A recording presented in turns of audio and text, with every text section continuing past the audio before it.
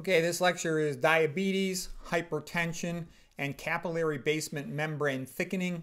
Is it a big deal? Yes, of course it is.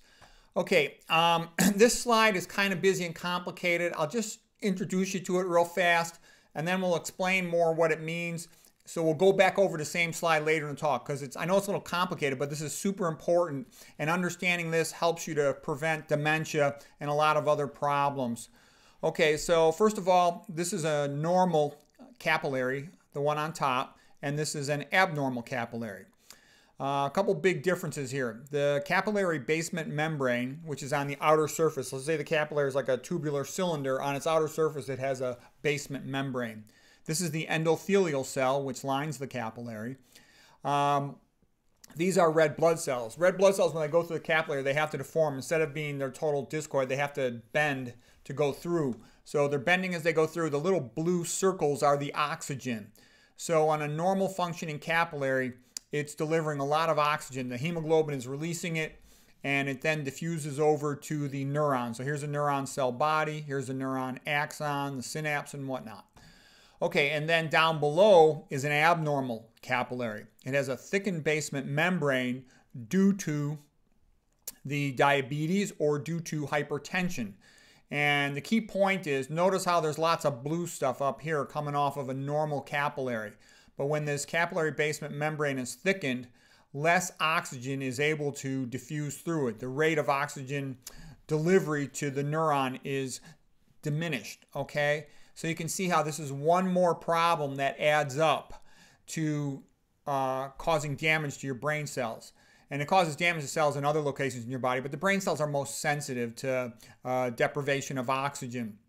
And I remember my last talk, I talked about the chronic disease being like a protein folding probability funnel, whereby progressively the health of the body is sort of driven down, and it becomes harder and harder to climb back up. Like I had that picture of Sadak in search of the waters of oblivion, of forgetting.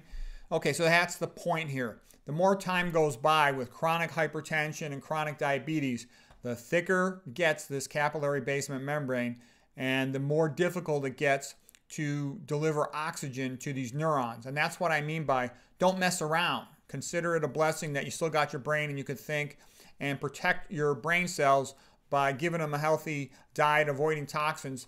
Otherwise, you end up with this progressive stepwise loss of neurons. They go to hypoxia-induced programmed cell death called apoptosis. Okay, I'll show some more slides, give you the background, make more sense of this, and then we'll come back to the same picture.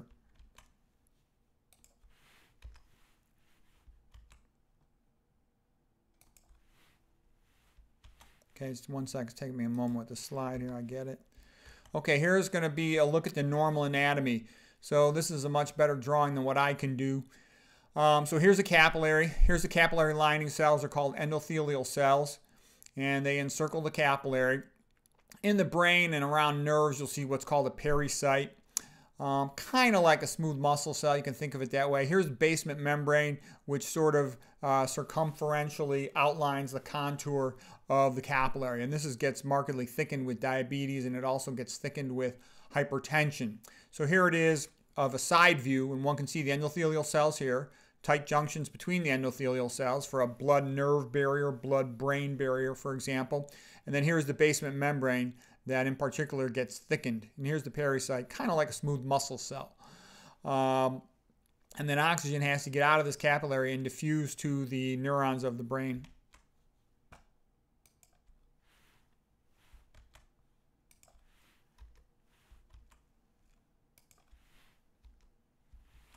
Okay, one sec, I got to get this slide here.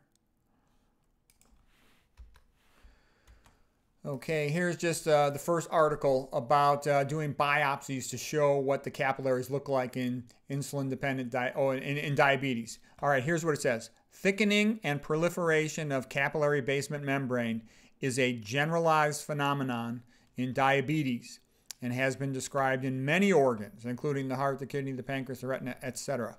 Okay, so I'm sort of showing you that this is a big diffuse problem, and it's not going away. The only thing you can do is you can prevent it. Stop eating all that fat. Okay, so here's another article, and this one's going to talk about the same thing. This one's in hypertension in almost all hypertensive subjects. A reduction in lumen and an increase in media to lumen ratio, thickening of the wall of the artery. There's increased collagen, fibrotic scar tissue laid down around the arterial wall. And about 60% of hypertensive patients exhibit endothelial dysfunction. Yeah, what causes endothelial dysfunction? Sodium, saturated fat, and a few other things. So,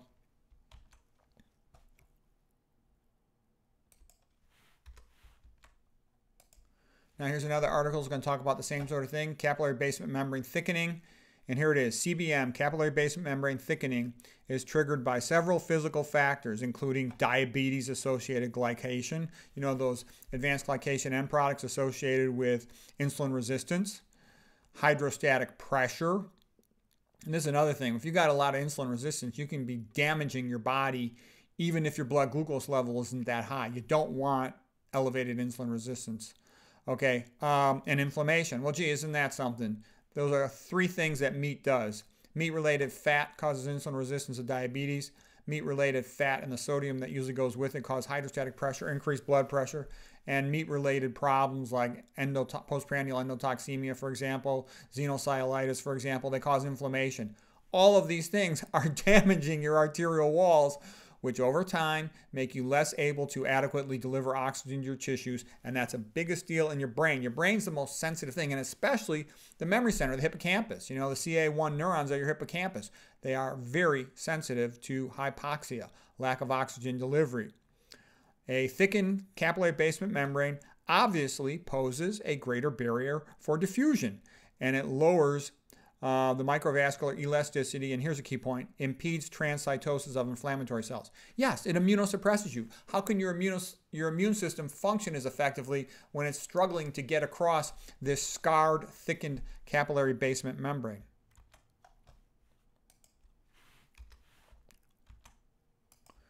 And that's kind of my point, where you see these old people, they're sort of slowly going downhill, and then they sort of rapidly start to crash and burn, and it's very hard to turn anything around. And this is the point I'm making. If you've trashed all your capillaries, you're going to have a hard time ever restoring brain function, okay? And that's why usually by the time it's clinically obvious that a patient's, you know, noticeably, significantly cognitively impaired, it's very difficult to turn them around, okay? And this is another motivator.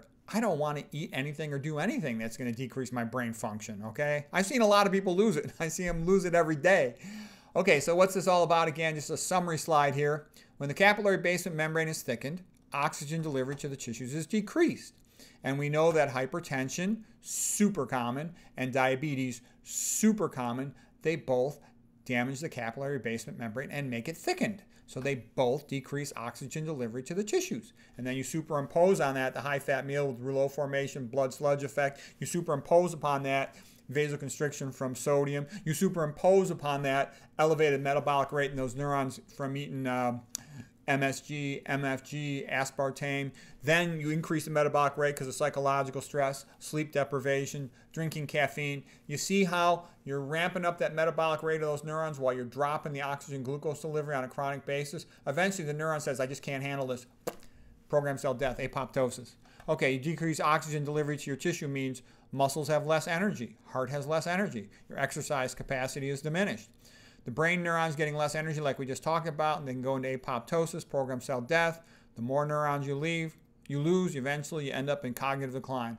Like whenever I hear, you know, old patient falls, you know, getting a head CT, you know, twice within 6 months because of falling down, to me, that means almost always that guy's demented. I think I said this before, but I have a friend who was a neurologist, ran a fall clinic, and she said it was kind of a waste of time. I mean, it was a dementia clinic. The same patients that fall a lot, they're demented. The brain's mostly for movement more so than thinking. Okay, so got a couple more slides here. We're almost done. So just another paper, vascular remodeling, you know, of the arterial wall in hypertension. Endothelin, which is sort of the opposite of what you want, nitrous oxide, is activated with hypertension and with especially like sodium hypertension related. Let's see here.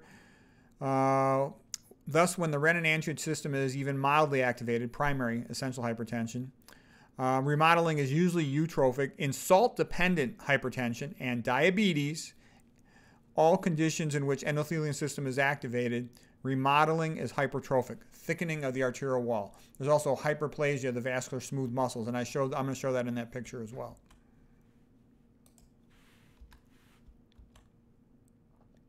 Here's just one article again. This one's about diabetes and its effect on the blood-nerve barrier. So this is like a peripheral nerve.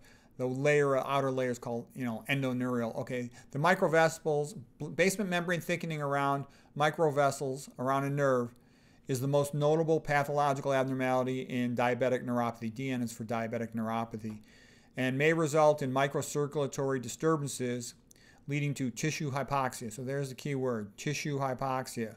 So diabetic neuropathy is partly ischemic, meaning due to lack of blood flow. Diabetic endoneurial hypoxia has been corroborated by the finding of reduced oxygen tension. That's what we've been talking about. You thicken that capillary basement membrane, it's harder to get oxygen to your tissues.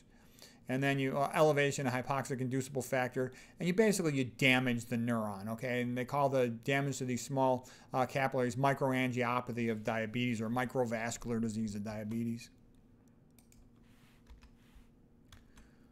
Okay, now we come back to the slide, and I think it's going to make more sense now. So here is the capillary right here. Here's the basement membrane, the yellow line.